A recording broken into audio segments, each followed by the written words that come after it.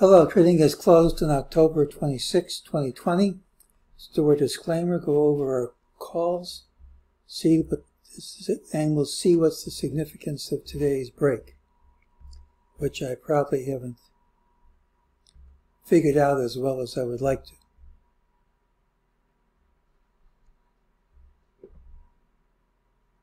So my trading plan for tomorrow, Tuesday, October 27th, 2020. Trade at your own risk because I can't guarantee the plan's right. Here's my email address. Well, I think the first thing we should do is go over what we said.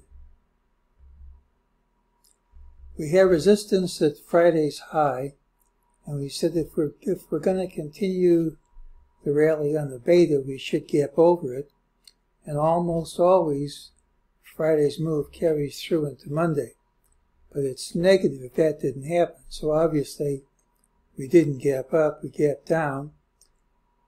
All these higher ideas were killed before the open when you gap smartly in the wrong direction. And we said if we dropped early, it was a negative thing. We did say it wasn't guaranteed the rally would continue because the close the close did not recover the opening print. So that was one of the possibilities we mentioned. We had the assumption a new rally leg was starting, but that was dependent upon Friday's low holding, and that did not hold, so that interpretation has to get killed. Now we looked for the pattern with the early low. It's pretty unrecognizable until the afternoon when the times worked perfectly, but I think this is early low. And tomorrow also has the early low. During the day we got a sell signal and an ultimate sell signal, and that's enough to satisfy the signals. It did say this rally wouldn't stick. We've already had the retracement. These lines are TDST lines. They might offer some support here, but support goes to a bar under the line. It's no guarantee we hold here tomorrow.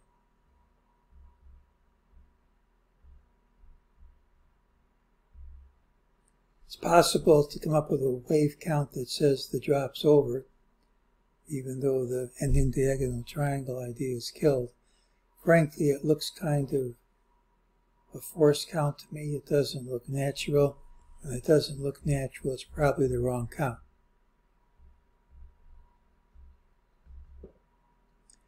The original idea is that maybe we finished wave blue C.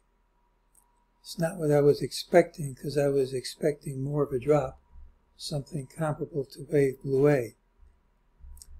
We did have the fibs. We did recover this old high.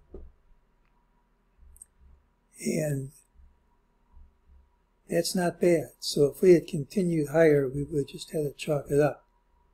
This is still a positive interpretation calling for higher prices.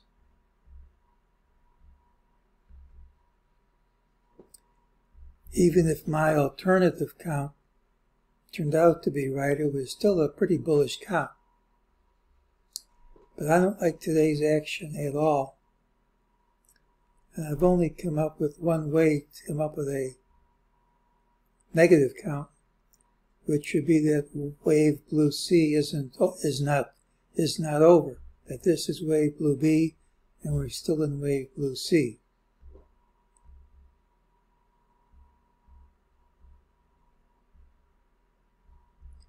If this is the end of B, this could be A and this could be B. This has a few things going for it. Here was the old high way back when. That's now 88.66% of this recent high. It's a fib number. It's not the most common fib number in the world, but it is a number, making this a target of the earlier high.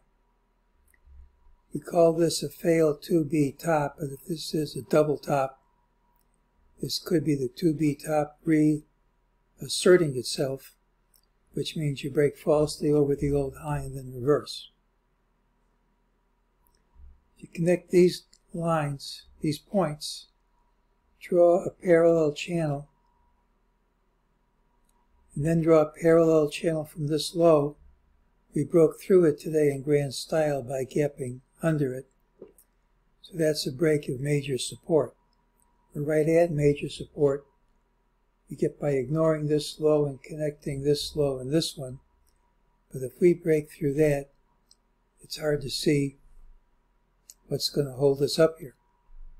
Now, we haven't broken through it yet, but if we do, and that's A, and that's B, and we're still in wave blue C, if that's right, we don't know that at this point.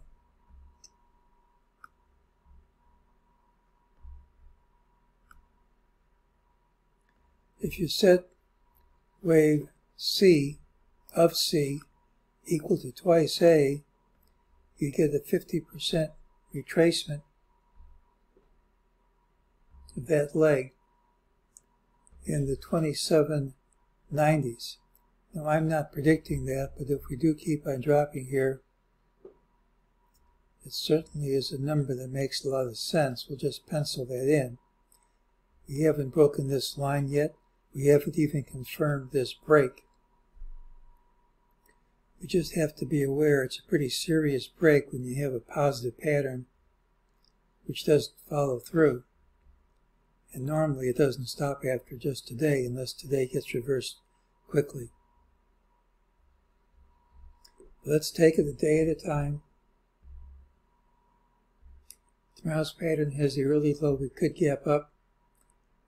There may be a recovery of sorts tomorrow since we gapped down, hit a lower low, closed over multiple lows. That being said, we had a break of a major support level. All that's necessary for us to confirm the break is to trade under today's close.